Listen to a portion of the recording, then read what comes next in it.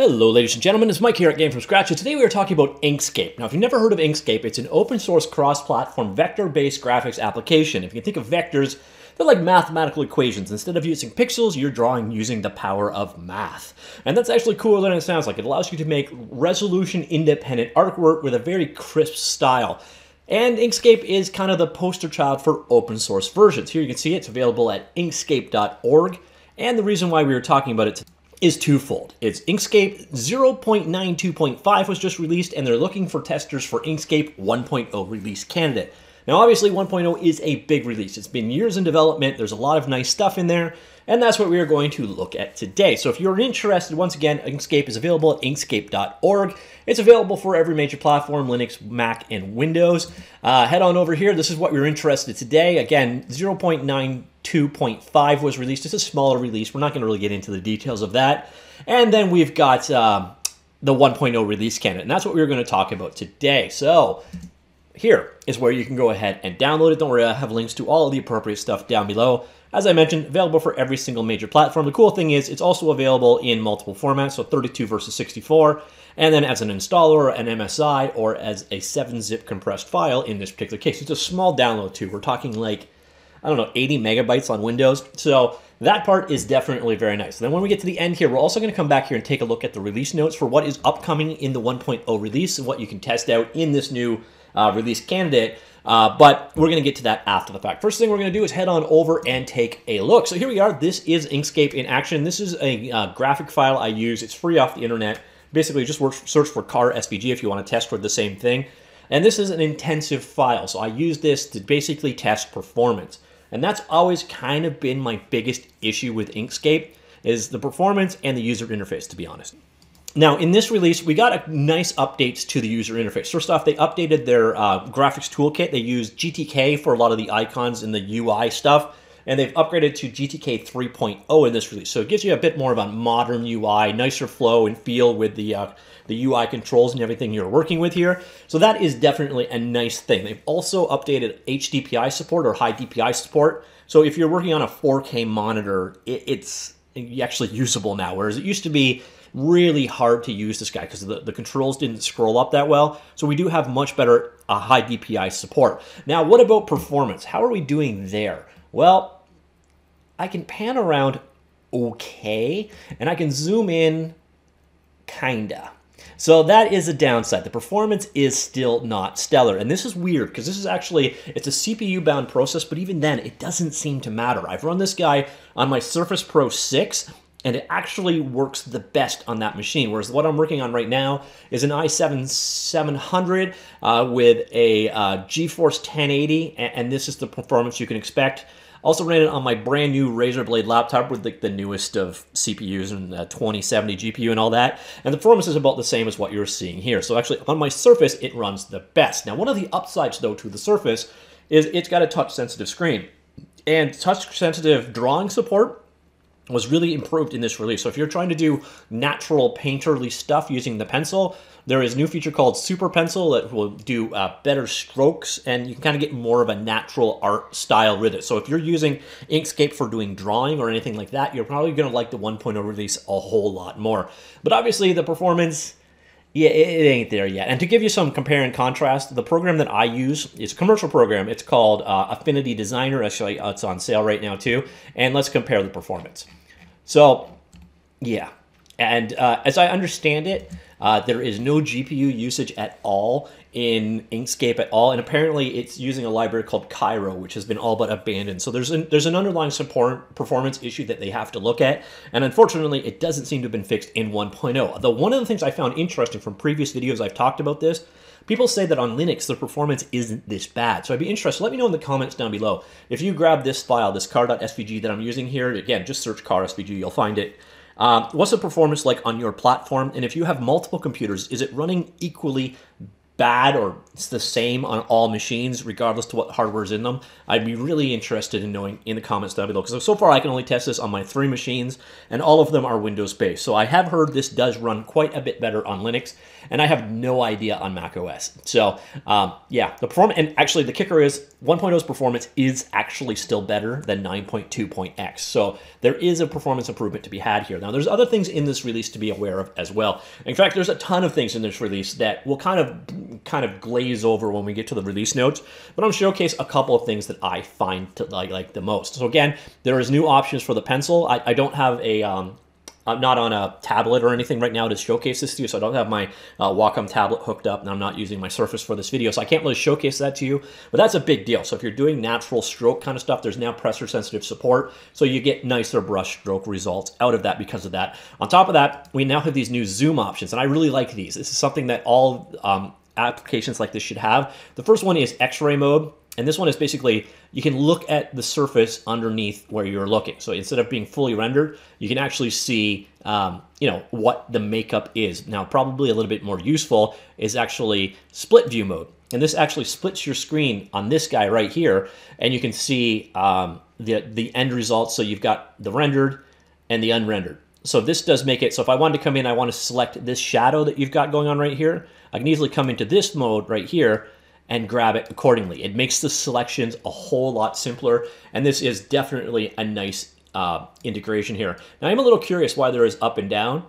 I don't know what purpose up and down would have. I guess maybe to get the widget out of your way, but that is definitely a nice feature to have here as well. Again, there's also a lot of improvements, just kind of underlying technology. So again, they upgraded their widgets, so that kind of stuff should be nicer to work with for sure. They've also got better PNG export and so on. And on that topic, let's head on over to the release notes. So again, I'm just going to go through the release highlights. So there's a bunch of stuff going on here, but we're not going to go into the full level of detail on this stuff. But we've got things like you can now invert the y-axis if you so wish. There's pinch to zoom, which again, if you're using Inkscape on a Surface, 1.0 works so much better than earlier versions. And I do highly recommend it on the Surface. And amazingly, as I mentioned earlier on, the performance is very solid. So here we're going to go through the release highlights. I already covered some of this stuff. So we got theming support and more customization options. Now, interestingly enough, though, I think with the theming support, you have to still copy a whole bunch of files over. It's not a matter of, you know, going into settings and say dark theme. Now, if I'm wrong on this, let me know. But before when I saw it, it still basically involves changing files at the file system level, which is a bit unfortunate. All right, so we got better high-resolution support, which is definitely nice to see, and definitely needed that. Native support for Mac OS with a signed and notarized DMG file. Now, this is actually pretty important because, I don't know, Apple's ongoing war on indie developers, they're making it harder and harder to run things on their platform. And this is one of those security things. And I get why they're doing it, but basically you have to have a signed and notarized application file to get past some of the security checks. This makes it so it's much easier to install this on Mac OS computers. Coordinate origin to the top left corner by default. So you're going to have basically negatives going down this way. We have canvas rotation and mirroring, on canvas alignment of objects, split view and X-ray modes, kind of showcase both of those. We've got Power Pencil for drawing editable variable width strokes for the pressure-sensitive graphics tablet. Once again, that is a very nice feature that I can't demonstrate to you because I don't have such a thing hooked up. We got new PNG export options, integrated centerline tracing for vectorizing line drawings. That's actually kind of nice if you're tracing over things. Searchable symbols dialog, new live path effect selection dialog, and on that topic, there's a whole bunch of new live path effects, including new corner system for filleting and chamfering, lossless Boolean operations, offset and measure segments, path operations, deselection of a large number of paths, as well as groups. Ungrouping are much faster now, and that is actually true. So if you're grabbing a whole bunch of things, so for example, let's head on back over here. Let's go into our layers, show our layers, and we will just show, say, the wheel. I think wheel. All right, so we're going to right click, and we're going to say hide other layers, or hide other layers. All right, so here we go. Now we've got, oh, let me just turn that off. We got split view turned off. Zoom on down here. So say we want to grab that wheel. Now you will see performance is much nicer. This is an area where it used to chug in the past. So if you want to make edits and changes, that does make your life quite a bit easier and nicer. That is definitely an improvement. And the performance is actually a lot better than it used to be. So that is definitely a nice new change. I don't know where my wheel ended up there, but doesn't really matter. All right, so that is another improvement they've got going on there. All right, so much improved text line height settings, variable font support, browser compatible flowed text, extensions programming interface updated with many new options. This is a breaking change, however, so a lot of third-party extensions will need to be updated to work with Inkscape 1.0, and then you can now use Python 3 for creating extensions. So Python 3 is pretty much the de facto version now. Finally, it only took 10 years to get Python 2.x out of the way.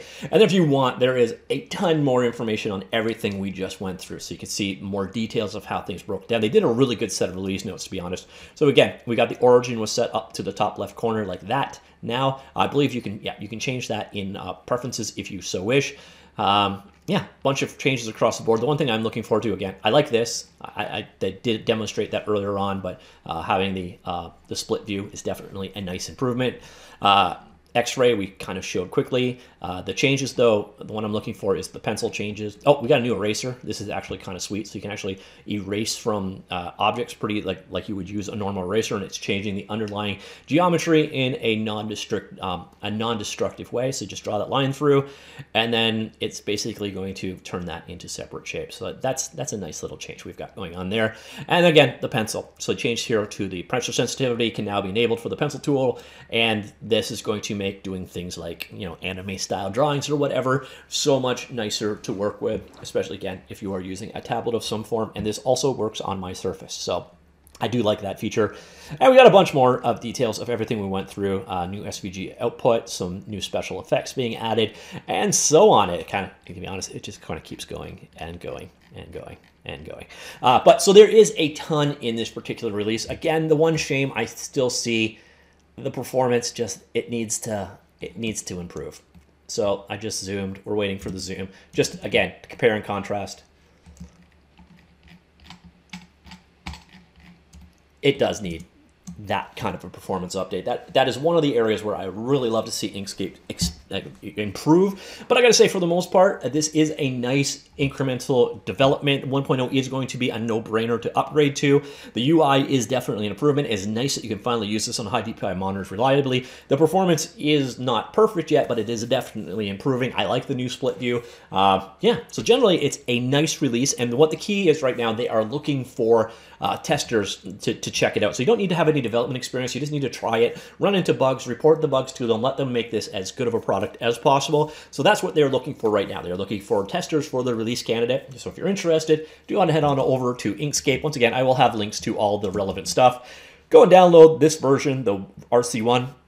And you can really help them out by reporting some bugs. They've also got some information basically on how to go about reporting the bugs, just here in the help make it better. There's some details on what they know, but what they're especially interested in is problems with text in files from older versions, crashes, freezes, information loss, extensions that don't work, and things that worked in the last version but no longer work in this version. So if you're willing to help them out with that, that's great. Also, they're looking for some translations.